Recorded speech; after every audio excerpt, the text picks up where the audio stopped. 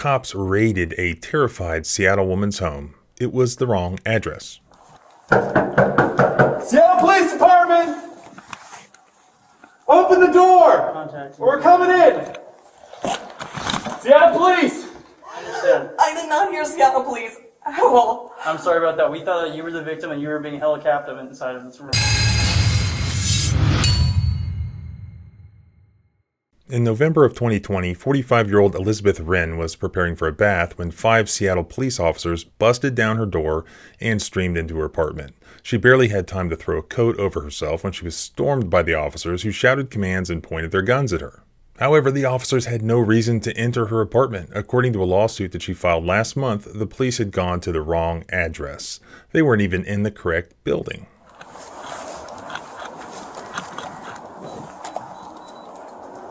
Thank you. What apartment? 404. 3 of us are headed up at 404 now.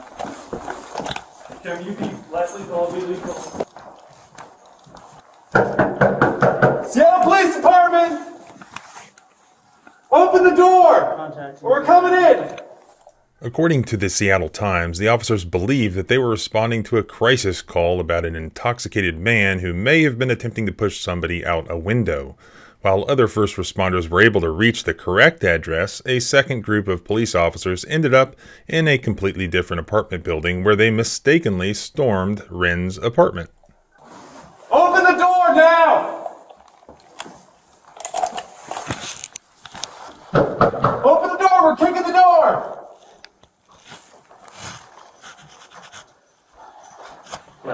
Yeah. Seattle Police! We're moving on. Move. Show me your hands! Hello? Seattle Police Department! What the f***? Inside! Who else is inside? Who's in here? Nobody! I live alone! What the f***? What are you doing? Come on, get me out. Jason, what was the apartment number? Come on here. Come on. What are you doing? Why?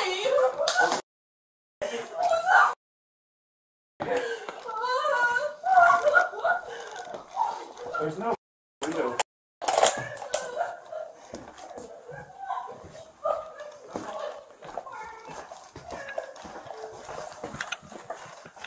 Open there. What apartment unit is it?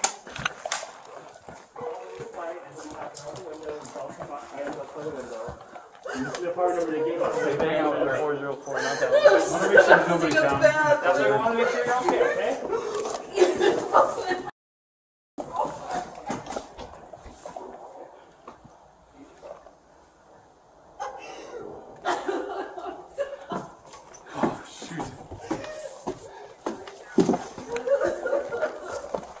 According to reports filed by the officers named in the lawsuit, they entered the apartment without permission or a warrant because they believed the report of someone attempting to jump or push someone else out a 4th floor window, and that amounted to a life-threatening emergency. Since there were reports of someone attempting to jump out the window and or someone possibly being pushed out of the window, officers made exigent entry into the apartment, believing that the subjects in the apartment were in danger, and kicked the door open, wrote Wagner in his report. After entering, officers located a female inside but did not find a broken window or another person inside. Officers realized they had the wrong building.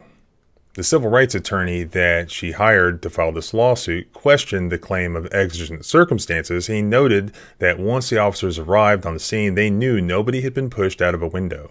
The officers who entered the correct building contacted the man in the crisis, who had a broken window, wounding himself. The man and his wife were both taken to the hospital, and no criminal charges were filed, according to the police reports.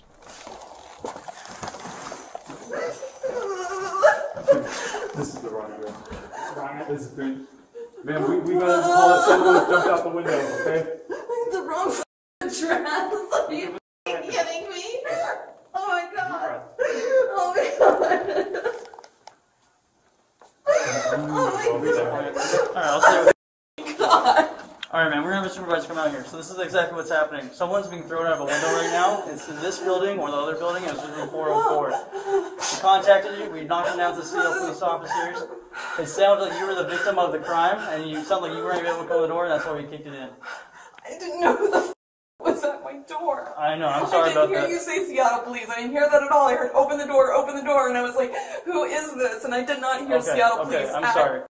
all. We got I called would have answered the door, okay? I understand. I did not hear Seattle police at all. I'm sorry about that. We thought that you were the victim and you were being held captive inside of this room right now. As they're trying to console this woman who is clearly very upset, she's trying to tell them that she did not hear them say Seattle police. And if we listen back to the body cam footage, you can hear the officer say it one time first, but at the point at which somebody would hear there's somebody at the door, all they're hearing is knocking and the officer demanding to come in without identifying himself.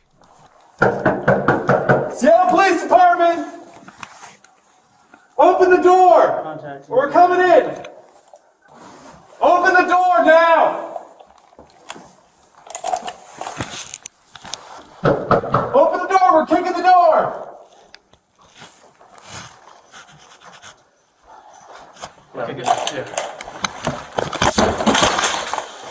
This is a terrible way of doing it. He only says Seattle Police Department one time, and then he starts knocking and just demanding that the door be opened. And if you look at this door, you can see that there is not a peephole. So here, the officers have both the wrong address, and they're knocking on the door in such a way as to really not identify themselves as police officers. And that is really a perfect storm. Instead of a woman taking a bath inside, it could have been an innocent homeowner who is in fear of his life and grabbed a firearm. Right now there's someone else about to have a window, so they're going to go do that. We're going to have a supervisor come over, we'll talk to you through that. I understand it's very, very jarring. I'm so sorry that this happened. Okay.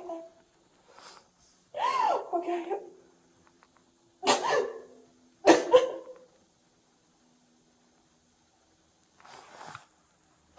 Jesus Christ.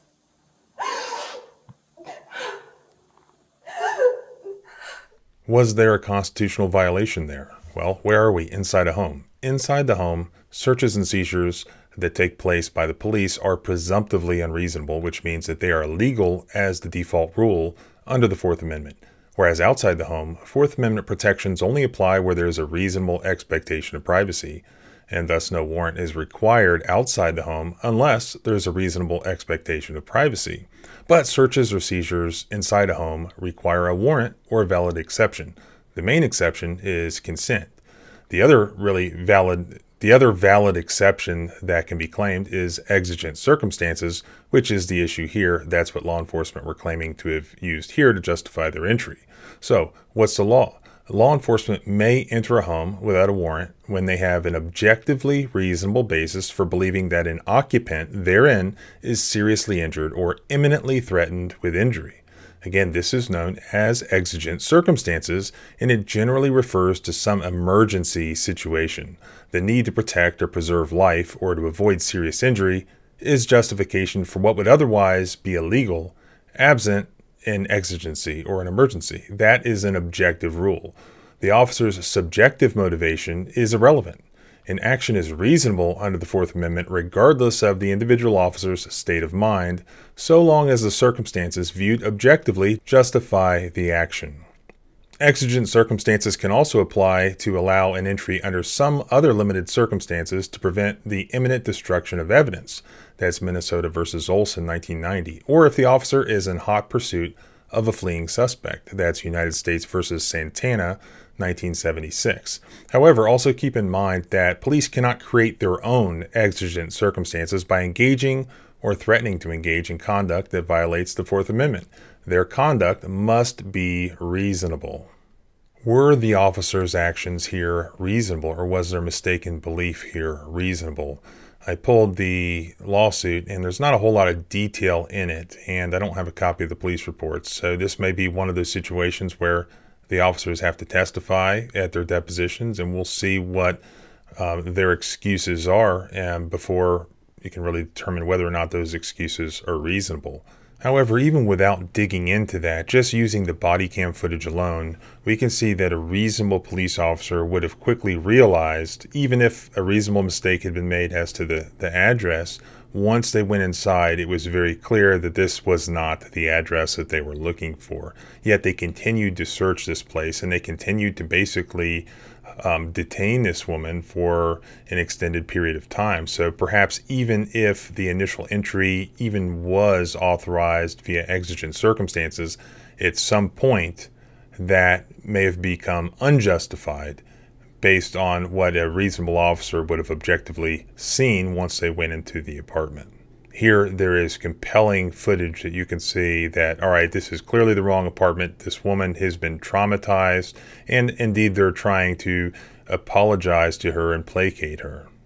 And going back to the original issue of the initial entry, we can look at the video I just did on the Joliet, Illinois wrong address raid. And there's Supreme Court case law that says that the officer's mistake as to the address does not violate the Fourth Amendment where the officer's conduct was consistent with a reasonable effort to ascertain and identify the place intended to be searched within the meaning of the Fourth Amendment. That's Maryland versus Garrison, 1987. So were there any efforts here by the police officers to ascertain and identify the address of the place where they were going? So we'll have to wait and see what happens with the lawsuit. One thing that it has going for it is the plaintiff. This is not somebody who had committed any crime, completely innocent and very clearly traumatized as per the body cam footage. And the body cam footage also shows that the cops were completely in the wrong. But this is one of those cases where the judge could stop the case from going to a jury on the grounds of qualified immunity. And that happens frequently in these types of cases. So on the other hand, if I was the defense lawyer in this case, I would want to settle this case pretty quickly. And that is the fair thing to do here, because this woman was minding her own business, taking a bath, and her life was turned upside down here. So thanks for watching. Please subscribe both here and at the blog at thecivilrightslawyer.com. Remember, my freedom does not end where your fear begins. Freedom is scary. Deal with it.